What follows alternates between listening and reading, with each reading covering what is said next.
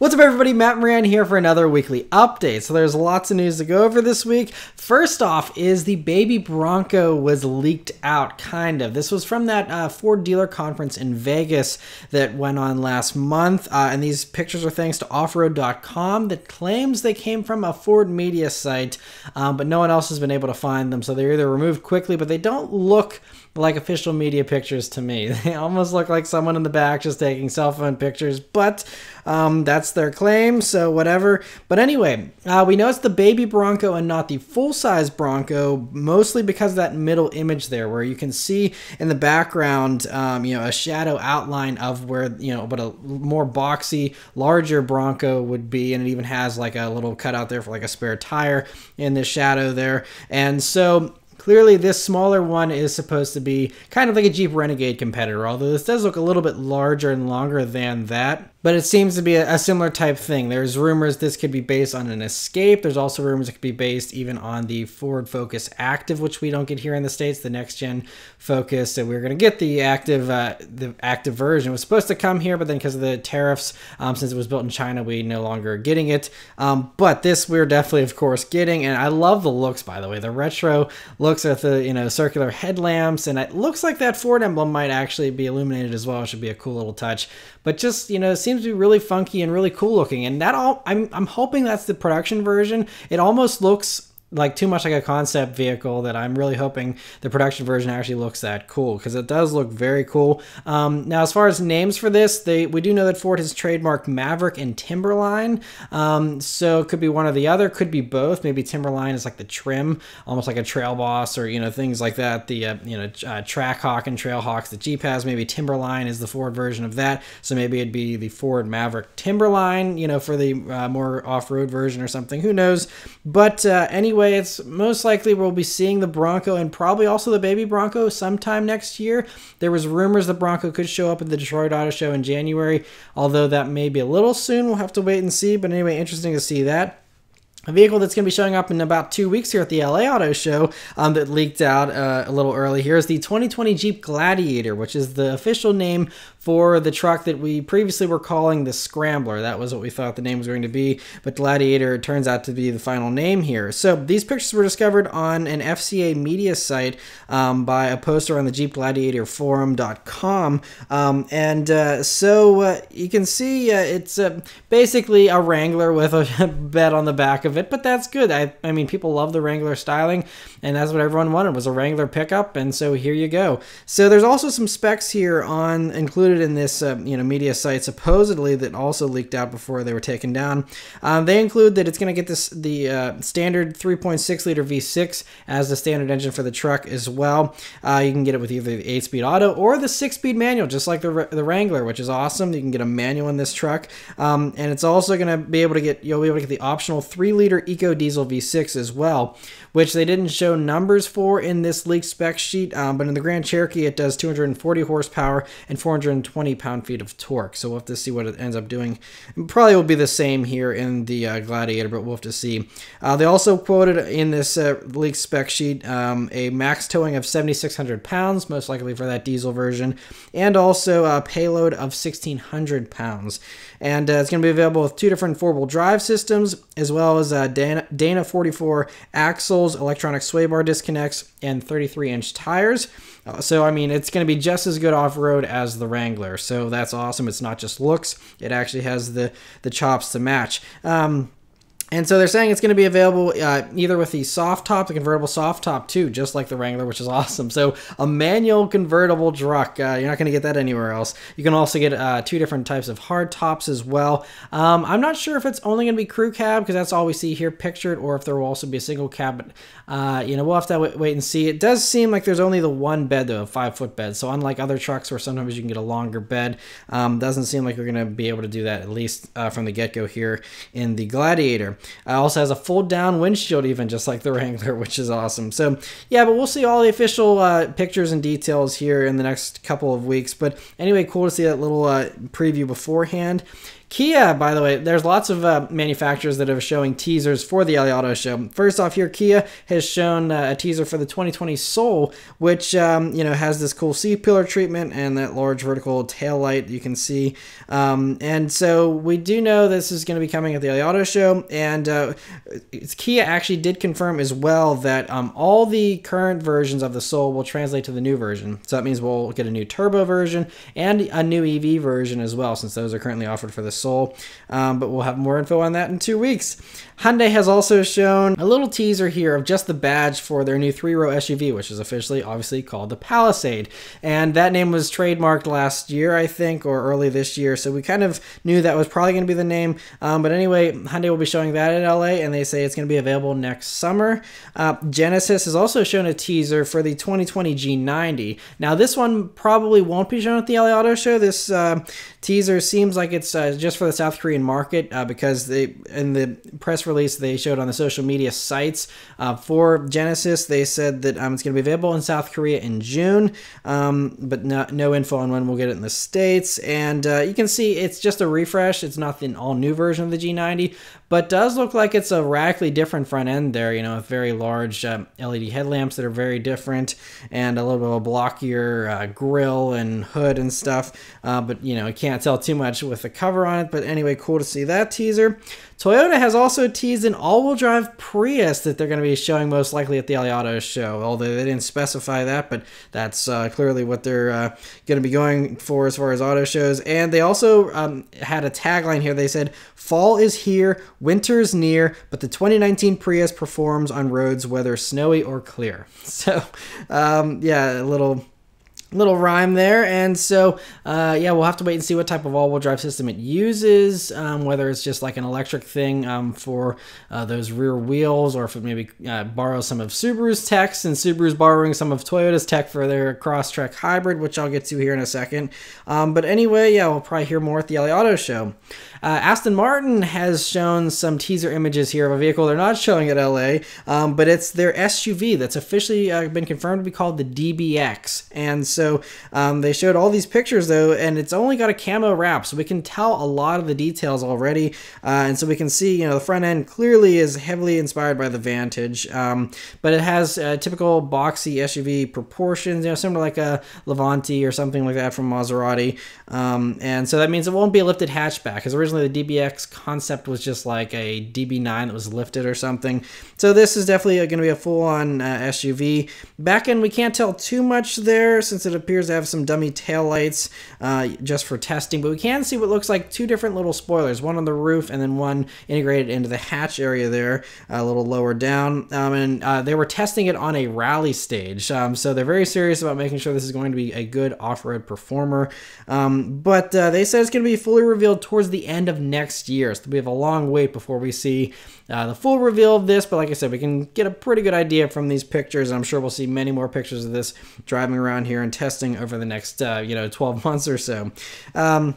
Another teaser going back to LA is Honda has teased the 2019 Passport, which we were hearing rumors that would return, and it's been confirmed by Honda. They're bringing the Passport back from the 90s there, and so it's going to be revealed in LA, and they're saying it's going to be positioned in between the CR-V and Pilot, and Honda says the new Passport is a more personal, powerful, and off-road capable SUV that hits the sweet spot between daily driving comfort and weekend off-road all-weather adventure capability.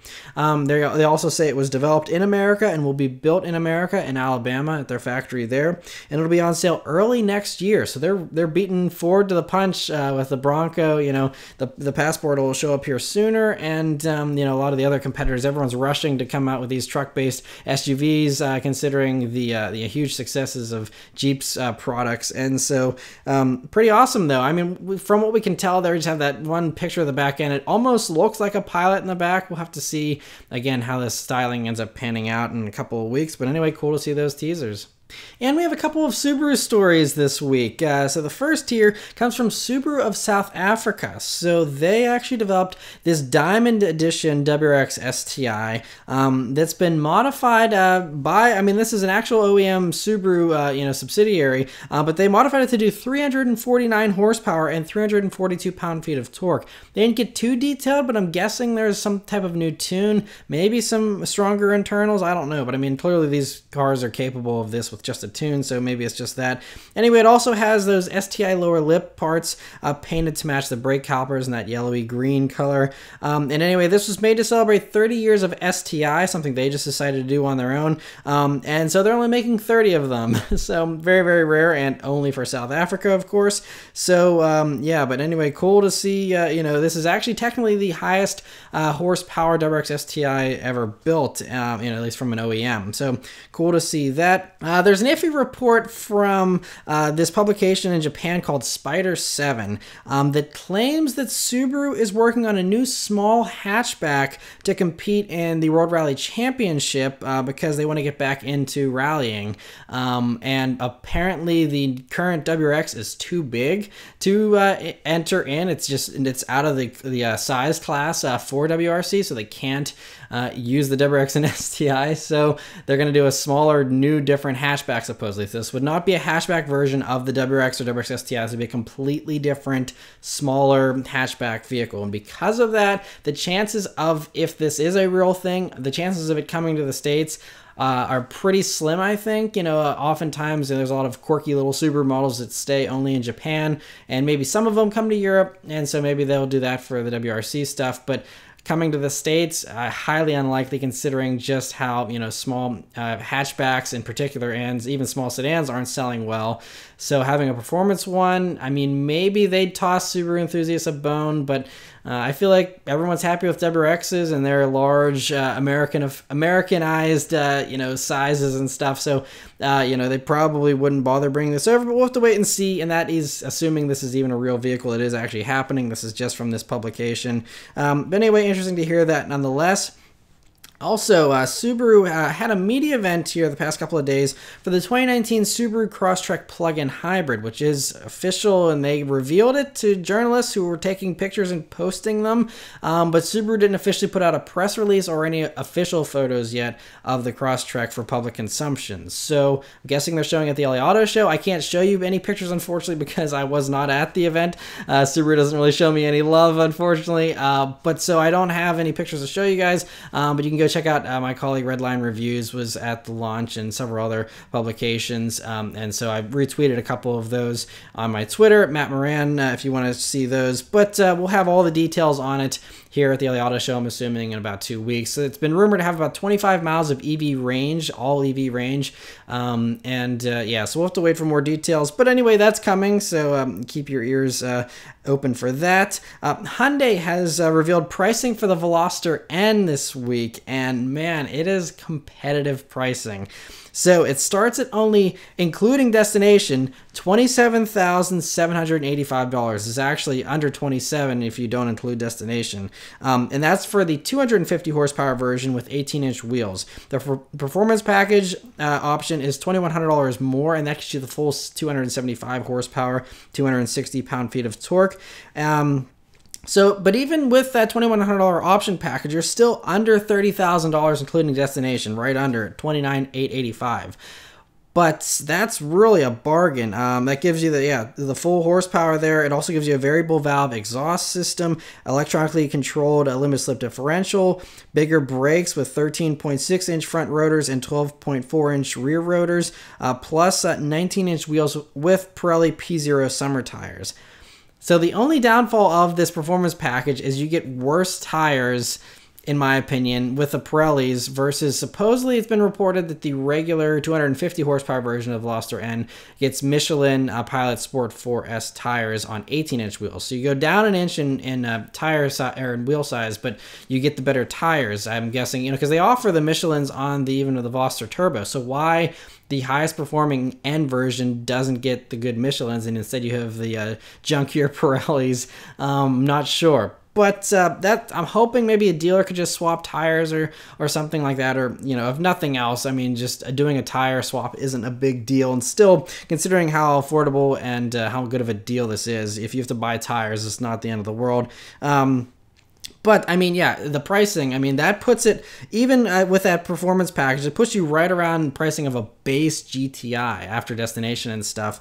And I mean, it undercuts so much stuff. I mean, yes, a Civic Type R is 30 extra horsepower, but this is $5,000 cheaper, actually $6,000 now, since the 2019 Type R went up $1,000. So now it's $6,000 cheaper than a Type R. Very, very good as far as pricing goes, I think. And I think they'll sell a lot of these. There seems to be a lot of hype. Unfortunately, I haven't been able to review one. I was invited to the Hyundai media launch for the Veloster Turbo, but not the N. So guessing I'll have to probably wait till the spring, since they all have summer tires on them, in order to properly review it, as we're starting to get freezing rain outside now. So not going to be able to do anything too sporty here over the next few months. But anyway, so cool to hear about the pricing, though. That's phenomenal. We have a few BMW stories this week. First, BMW has shared details on the 2020 M340i sedan. And so it's going to be available with either rear-wheel drive or all-wheel drive, but they're, of course, only 8-speed automatic. That was made headlines a few weeks back, that there's no manual for the 3 Series anymore here in the States. Now, in Europe, you can get it in the base engine, and that's it. Anyway, for this M340i version here in the States, 3-liter turbo inline-6, 382 horsepower, 369 pound-feet of torque. 0 to 60 is only 4.2 seconds, which is crazy fast for a non-M3 3 Series. Also gets electronic limited slip differential as standard here for the M version, and also larger brakes with 4-piston calipers in the front, and an optional variable damping suspension as well.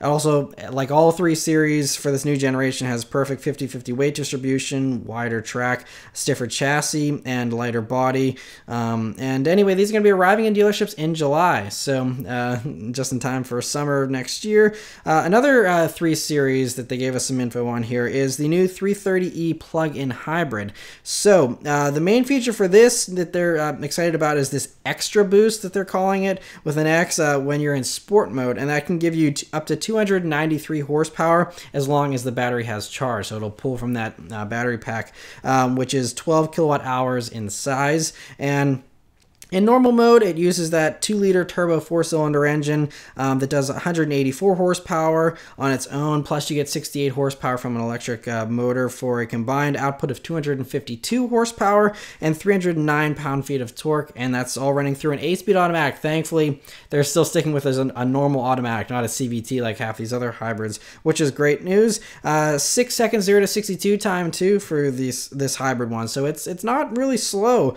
The pure EV driving range, BMW says, is 50% better now at 37 miles of EV range. It speeds up to 68 miles per hour. They also are claiming 10% better fuel economy, but they didn't release ratings yet. So it should be, a nice improvement there. It's going to be available in all the same trims as the regular 3 Series, including the M Sport version with its more aggressive styling and stuff, which is cool. And anyway, these are going to also be arriving next summer, right alongside that M340i. The last little bit of BMW news here is they also teased the 2020 M8, and it mentions that it's going to have north of 600 horsepower, and there's going to be a competition version eventually. They kind of hinted could potentially get 650 horsepower. Now, it uses that same twin turbo V8 from the M5. It seems like a lot of the stuff from the M5 is carrying over here to the M8. So it's going to have all-wheel drive with a rear-wheel drive mode, which is awesome. It's going to use the same 8-speed automatic and electronically controlled M rear differential there. The chassis and body structure will be stiffer than a regular 8 Series as well, they're claiming. But we still have a long wait for this to fully be revealed. I mean, we basically see what it looks like. There's no secrets here, really. But it's not going to be on sale, I think, until sometime probably late next year or early of 2020, because they're saying it's not even going to be fully revealed until September 2019 at the Frankfurt Auto Show. So still have about 10 months to wait on that one. But in the meantime, the M850i is still very sweet as well, and those will be available a lot sooner. And if you follow me on Instagram at Maran Motoring, you'll know that just at the end of last week, as I was posting last week's weekly update, Mazda revealed the 2019 CX-5 with its new turbo engine, which is awesome. Mazda, they really seem to listen to their fans, and this is a prime example of that. Everyone wanted the turbo motor in the CX-5 from the CX-9. and they just swapped it on over and did a lot of other nice improvements as well. So you can now get that 2.5 liter turbo engine in the highest two trims, which are both new here, and that does raise the price of the CX-5. A fully loaded CX-5 was previously like 31 grand. That's jumped up a lot. That is one thing. And so if you want to get a CX-5 with this turbo engine, the cheapest one you'll be able to get is the Grand Touring Reserve trim now, which is $35,865. But it also includes, I mean, it's pretty well fully loaded. You still get heated and cooled leather seats, heated steering wheel, leather interior, all that type of stuff. But there's also a new top-of-the-line signature trim, and that is, you know, something that was very successful in the CX-9s. That's why they did it for the CX-5 as well. That gives you dark brown leather seats, real wood trim, a 360 view camera, frameless rearview mirror, LED interior lighting, and dark 19-inch wheels. And those ones tally up in the mid $37,000 range. So definitely getting a little pricier, but I feel like the Mazda interiors are really luxury interiors in a lot of ways. So I can totally see that being justified, especially considering the power you get here. You know, it has the 250 horsepower, 310 pound-feet of torque with that turbo motor. If you run 93, I think it's like 225 horsepower if you run like 91 or 87 or something. Or I think regular 87. I think 91, it's somewhere in between. But anyway, 93 is how you get those peak numbers. But I mean, 310 pound-feet of torque, I mean, that thing should scoot. I'm excited to get one to review, hopefully fairly soon, because Mazda's saying these are going to be available in the next couple of weeks, actually. They said this fall, and fall is rapidly ending in the next couple of weeks here. So hopefully they'll be available to review here very soon. One other thing here is that also all CX-5s get a retuned suspension, so it should have a smoother ride, better handling. They also improved the G vectoring control system, so now it's G vectoring control plus, they're calling it, and so that'll help with kind of a torque vectoring type sensation that's just brake based, but still great to see on, you know, a family crossover. And yeah, so really exciting to see that. It's gonna be awesome. A great substitute for those who are sad about the Forester XT departing. Now you have this. And by the way, that turbo motor only comes with all-wheel drive. You can still get front-wheel drive on the regular engine, you know, slower versions in the lower trim levels, but for that Grand Touring Reserve and Signature trims, only all-wheel drive. So you don't have to worry about only having front-wheel drive or something. All-wheel drive with the turbo motor. Yeah, it's Subaru's just giving up sales to Mazda, so Mazda's capitalizing on it. That's great. Other Mazda news here is that the all-new Mazda 3 hatch was spied with only a camo wrap on it here, thanks to spy photographer Brian Williams for supplying these shots. And so it looks like it's going to be pretty attractive inside and out in typical Mazda fashion. It'll be fully revealed at the LA Auto Show, and that's another one that, you know, they've been showing a couple of teasers but didn't reveal much. But Mazda has confirmed that it'll debut with the 2-liter Skyactiv X engine, which has that amazing spark-controlled compression ignition system, very similar to like a diesel-type ignition system, but has much lower emissions. And Automotive News Europe continued on beyond just the Mazda teaser, and they're reporting that it's also going to be getting a mild hybrid setup to go with that engine, and that'll help to smooth out the power delivery as well, because I think there might be a little bit of a rough edge with maybe like very, very low RPMs in that engine. I'm not sure, have not driven it. A few others have driven a prototype out there, but yeah, so I think they're going to do the mild hybrid to kind of smooth out the power delivery, make it, you know, just as predictable as a normal engine would be. They also claim that you will be able to get the new Mazda 3 with this current 2.5 liter 4-cylinder naturally aspirated engine if you don't want to take a chance on the new technology. You won't be forced into it. That will be an upmarket option for that mild hybrid Skyactiv X combo. The cheaper ones will just still get the standard 2.5 liter engine you currently have. So that's good, you know, give people the choice. So if you want something that's been proven and, you know, not quite as risky, that's cool. But I mean, I think this other engine, it sounds impressive. They're saying it's going to have similar performance to that 2.5 liter 4-cylinder, but it's going to have the fuel economy of a 1.5 liter diesel is what they're saying. I mean, we're talking massive jumps in fuel economy. I think there was reports or rumors that the fuel economy could be as good as 40% better. And the Mazda 3 already was very easily returning, you know, high 20s in daily driving. So you go 40% better than that. I mean, you're talking some really, really impressive. If you do a mild hybrid combined with that, I mean, we could be talking about fuel economy into the 40s or 50s. We'll have to see. But anyway, yeah, very, very impressive. And so we'll hear more in the next couple of weeks.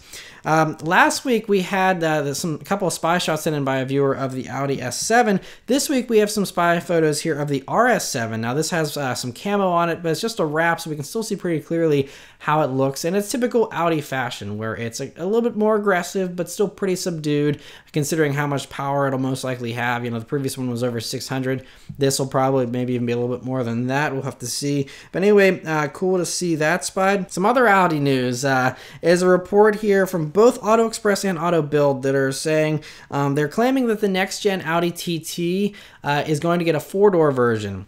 But it's not just getting that added on to it. It's supposedly, according to their report, they're killing off the 2-door coupe and the roadster versions of the TT. So the TT will essentially just be melted into another sedan in the countless amount of Audis they already have. They already have the A5 Sportback and S5 Sportback, and I'm guessing they're going to try and, I guess, make the TT cheaper and smaller than that. But the TT always seemed like a little bit more expensive. So there's talk in these reports about it being like a Mercedes CLA competitor. So that would mean you'd be able to get this new TT sedan hypothetically in the mid 30,000 range, whenever, you know, usually you can't get a TT for less than what, 45 or something. So we'll have to see, you know, if they're going to try and just downplay it a little bit and, you know, make it a little cheaper. And I mean, I guess it makes sense. They don't have a proper CLA competitor. They just have the A3, and everyone else has coupier versions now, you know, and so we'll have to see. That would be a real shame, though, because it would mean there wouldn't be any kind of affordable coupe, or, you know, sporty coupe, or any kind of affordable roadster for Germany or anywhere. And, you know, it just, if you want a roadster Audi, you have to go up to an R8 now, which would be a bummer. We'll have to see, because I think in Germany, the TT still sells pretty well. So I think it could even be a bigger blow there than it is here. But yeah, we'll have to wait and see how that pans out. I mean, you know, I know small sports vehicles and stuff don't sell very well, and Audi's chasing numbers, I guess. I don't know, but we'll have to wait and see. Speaking of the CLA, though, the next-gen version was spied again, and we continue to see more and more, you know, little by little. It looks definitely a little sleeker than the regular A-Class, which we'll also be getting, and this is a little pointier there in the nose and in the rear, and should look like a baby CLS, I think, is what they're going to be trying to go for with this. And it'll probably be revealed sometime early next year, but cool to see that. Mercedes was also spied testing the E-Class both in sedan and coupe versions. First, you can see the coupe is a little bit sportier looking. It has what looks like similar to CLS headlights there in the front, a little more pointed and aggressive, and a front bumper it's a little more aggressive than it has been in the past. And the taillights just seem to have a slight revision, and that seems to be about it as far as the changes. Doesn't seem like there's anything new to the sides or the back. The sedan version seems to have a less aggressive headlight there, but again, it's kind of similar to the CLS, and the bumper seems a little flatter, not quite as extreme. But the real mystery on the E-Class sedan is the back end there, where it has dummy taillight units. You can't tell at all what the taillights are going to look like. So there could be some pretty heavy changes to that if they're, you know, not even putting camo over production taillights, or they just haven't finished them, one or the other. But yeah, so anyway, cool to see those spied, and those refreshes should be coming, I'm guessing, sometime next year. Although it doesn't seem like the E-Class is very old already, so they're just, I guess, keeping them fresh, and so that's awesome. Tesla has made a couple of changes to the Model S and Model X here for kind of like a new model year. Just, you know, it seems like every so often they update them with some new stuff. So it's a change to the options and the pricing. First, the base prices have gone up again. They continue to creep up as they discontinue the smaller battery packs and stuff. So now, you know, the cheapest 75D versions are $1,000 more than they were previously. That's probably partially because they're trying to bundle things for better value. So you now get the premium black interior as standard, and previously that was an option you to pay more for. So I guess they're giving you more, again, if you didn't just want a base model. The cream and white interiors have gone from being $3,300 options to $1,500 options now. So that's nice as well if you want to go for one of those.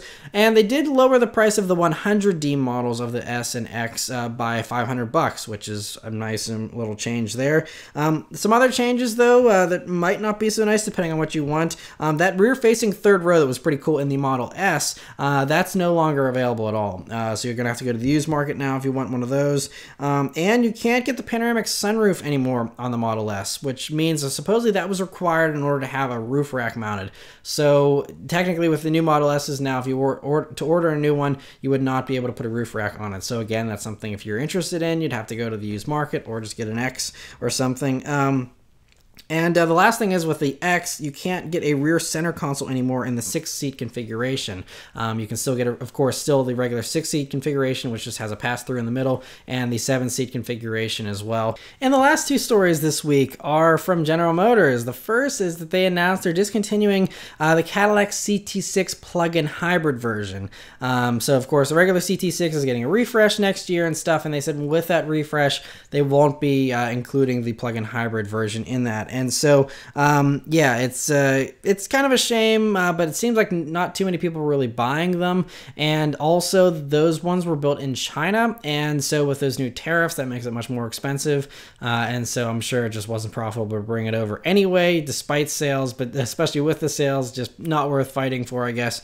And so it is being killed off. And then the last news here is Chevy is adding 2 new packages to the Colorado for 2019. The first is this RST package. We only have one picture of here, but you can see it gets the grille from the ZR2 Bison. And basically this is based on an LT model with blacked out trim, wheels, and then you get that grille. And that's basically it for the RST version. No type of performance improvements. There also is a Trail Runner package you can now get, and it's based on a Z71 trimmed Colorado. And it adds skid plates from the ZR2 for the front axle and the oil pan. You also get Goodyear all-terrain tires and side rock rails there. Plus, you get that new grille again from the Bison. And so, you know, just a little bit more, a slightly more off-road friendly package there for the Z71, which is already a little more off-roader friendly than a regular Colorado, but not quite as full tilt as the ZR2. And, but yeah, cool to see Chevrolet just giving people options, always welcome. But yeah, so that's it for all the news this week, guys. I did also cover in person the all-new 2020 Toyota Corolla and did a separate video on that while I was at the reveal. And so you can go watch that if you missed that, by the way. But yeah, otherwise, that's it for all the news this week, guys. So let me know your thoughts and everything in the comments below. Thank you guys very much for watching, and I'll see you next week. Take care.